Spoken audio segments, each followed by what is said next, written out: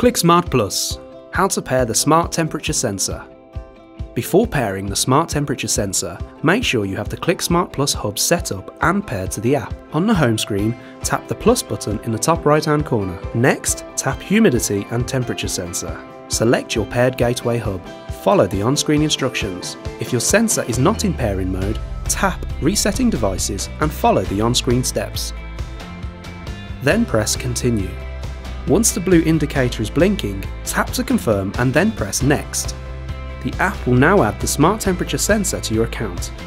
This may take a few minutes. The sensor has been successfully added. Tap Done. You can now see the temperature and humidity of the room. You can change the name of your sensor for ease of use. Simply tap on the pencil icon in the top right hand corner. Tap the icon again and then press on Name. You can now change the sensor to your preference.